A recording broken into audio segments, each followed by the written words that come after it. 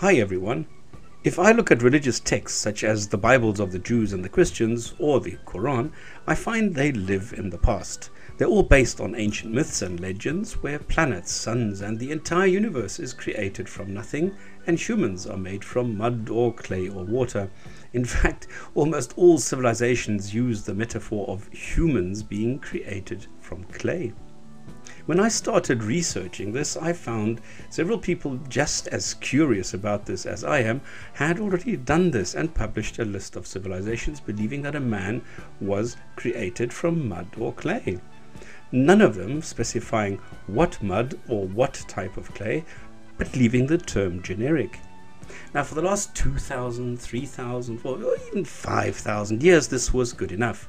There was no problem with this belief. But since we have ceramic teeth to substitute the weak natural ones, or artificial hip joints, we have OLED displays, airbags and telescopes capable of penetrating entire galaxies, we have found and are still finding more precise and accurate descriptions of and for the reality we live in.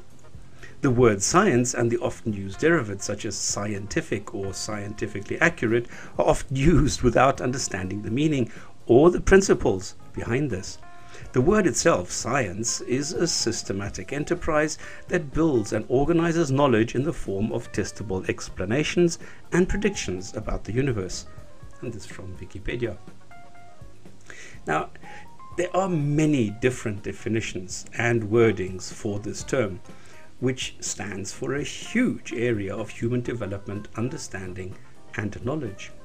Looking at the various definitions, we see that they have in common not only the knowledge itself, but also the action or path to acquiring this knowledge.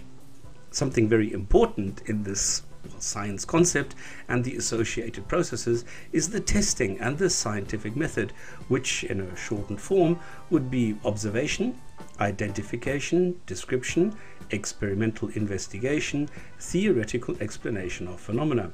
This is then made public in form of a paper where everyone is invited to check the data and the methodology and try to find faults.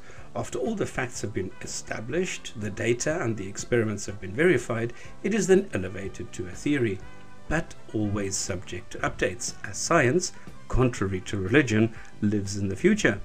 Theories get refined and increasingly accurate, which is why they change, based on accurately described facts and not opinions, vague assimilations, or even charades. What users of the word science and scientist also don't seem to understand that there is no longer an animal such as universal science, but we have branches such as biology, chemistry, physics, earth science, etc. These are subdivided into more specialized areas, such as biology, where you have anatomy, evolutionary biology, so every branch is broken down into groups, which are then subdivided into their specific areas of specialization, which can go on for quite a while. Now, we know what science is and what the rules are. Let us now see what this accurate and precise methodology has in common with religion.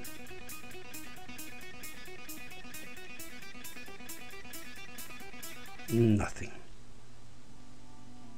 And more nothing. Nothing has ever been discovered through reading the Bible or the Quran. Nothing useful has ever materialized by reading any of the old books.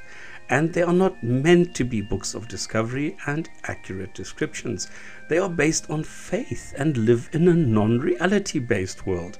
A world where people don't ask realistic questions and where doubt is punished, not encouraged.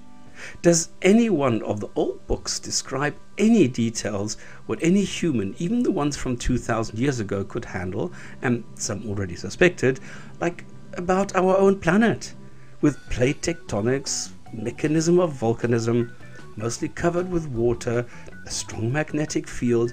Does it answer even the most basic questions, such as why is the sky blue? Does it explain Raleigh's scattering? No, it is just an old book. If you play with your bobby car, by all means enjoy it. If you want to race in your bobby car, by all means enjoy it.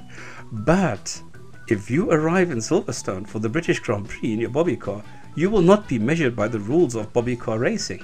but the real world of racing, which is enforced worldwide in one of the most tightly regulated high-tech industries, Formula One. And if you, in your dream world, have managed to morph your bobby car into a Formula One racer and want others to believe this too, well, prepare for a very rude wake-up call. My advice, free and gratis: leave your bobby car in the garage, don't brag about it, and let adults race real cars in a real world, governed by real laws and providing real results, not dreams. Muslims in particular are incredibly naive and gullible when it comes to science. Someone went and, probably looking for something like science, clay, human, and came up with a page on clay. He immediately declared victory and did what Muslims do best: copy-paste. What he did not realize, because he did not understand the article, is that this is an update in a scientific journal on protocells, one of the models of how life could have originated without the interference of a god. He was just blinded by the word clay, not realizing the role of this very specific clay. Oh boy. And in the Quran, thunder is mentioned without lightning. Now, thunder is under direct control of the respective god. Just because somewhere else in the book it mentions lightning, and you and I know today that lightning and thunder go together, does not automatically mean that the people writing the book knew this. If a god really wrote the Quran, then why not specify the words electric discharge? Why not specify that Adam was not created but evolved? Why follow the same identical legends and myths found in all the old books instead of stating facts which resemble the truth? Will humans one day be able to travel faster than the speed of light? Yes, I am sure we will, one day, but not thanks to studying the Quran, but by real intellectual hard work. The kind of hard work that goes into experimenting, thinking, measuring, and testing that these people do.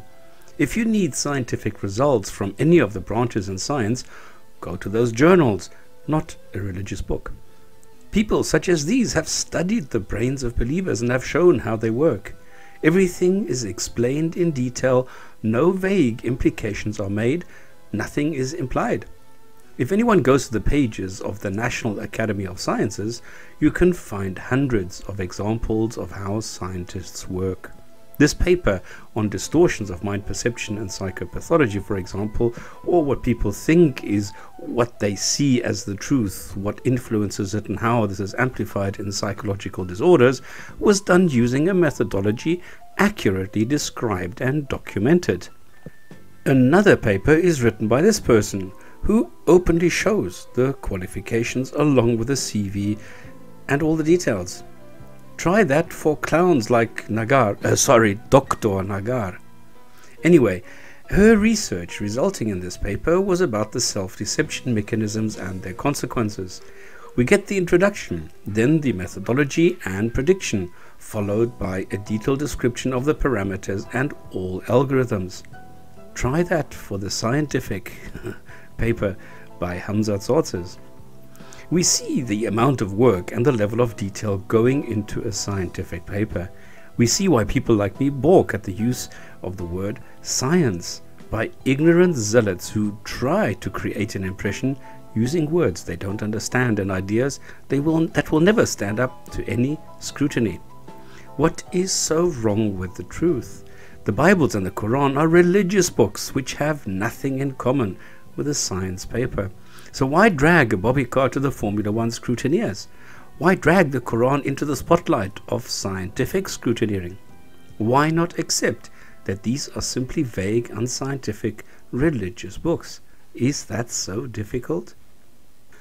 But again, if you require the assistance of a God in your life, go ahead and believe whatever you want.